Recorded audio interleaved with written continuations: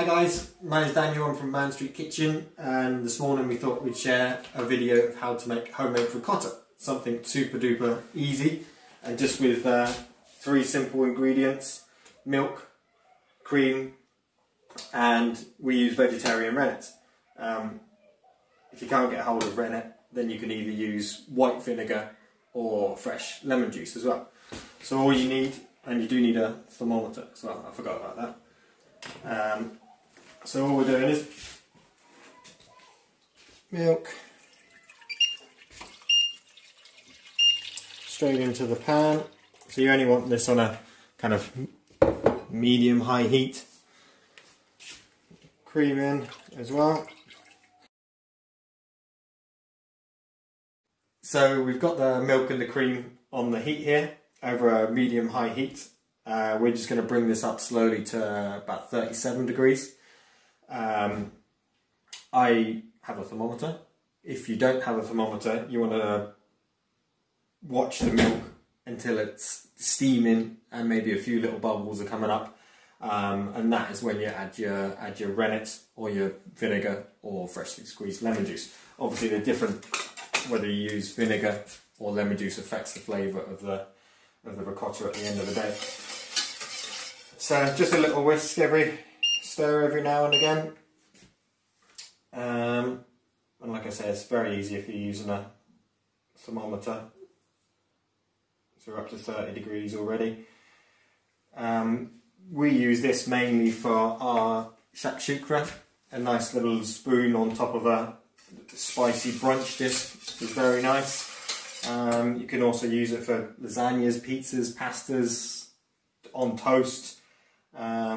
Yeah, very versatile. Nice little ingredient to have in your fridge just as backup. So yeah, 32, 33 degrees, so we're getting there slowly. I just like to stir it just to make sure that there's nothing, catching on the bottom of the pan. Once we're up to 37, we want to add 1 tablespoon of the rennet. We'll post the quantities on the video as well.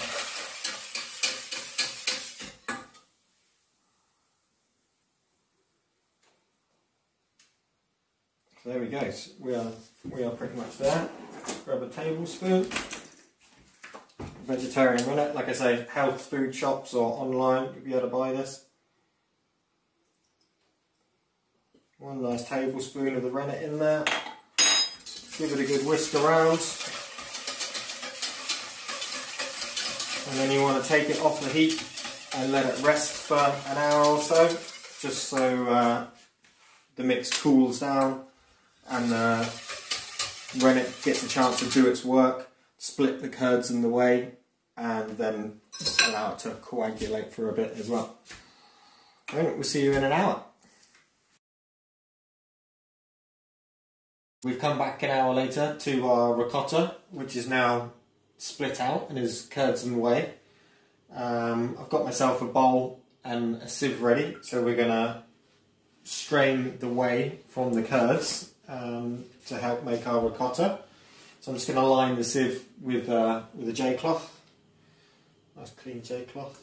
I'm going to give the curds and whey a little whisk around to break it all up, so the whey strains off a bit easier. So through the J cloth and the sieve. Try not to spill any. There we go. So you can tie this up. I kind of use either an elastic band or a bit of cling film to bring your corners together, and you'll start to see the whey split out at the bottom.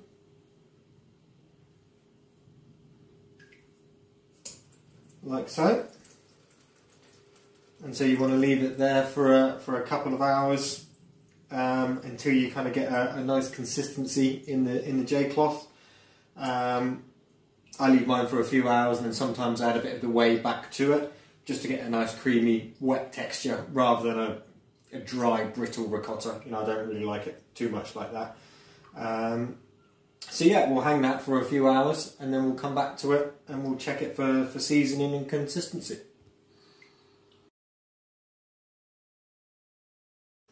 So we come back after a few hours of letting the ricotta hang, and as you can see, there's a lot of liquid has come out of the ricotta. So I'll just undo this and see what we've got.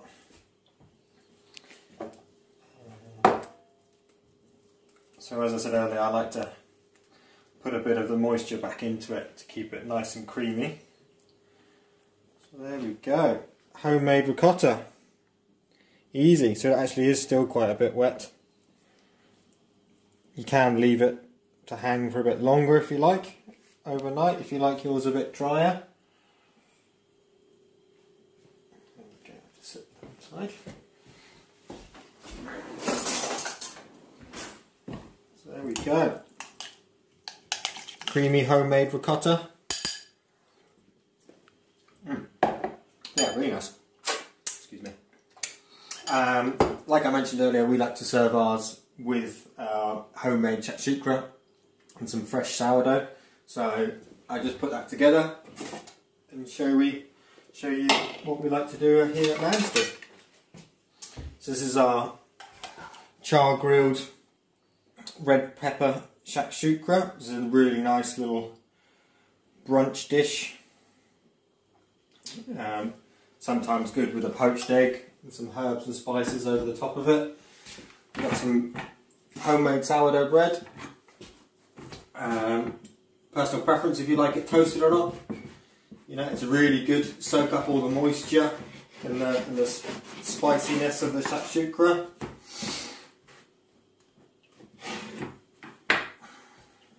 Sit those in the back of there.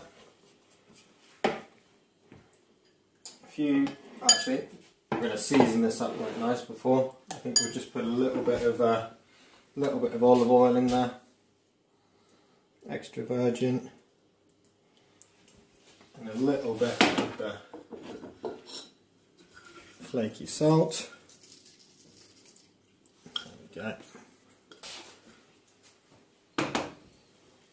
Give it a little mix around. There we go. Couple of dollops of the beautiful ricotta on top, and then we've got some homemade dukkha for a nice bit of crunch and a bit of extra flavour and spice over the top.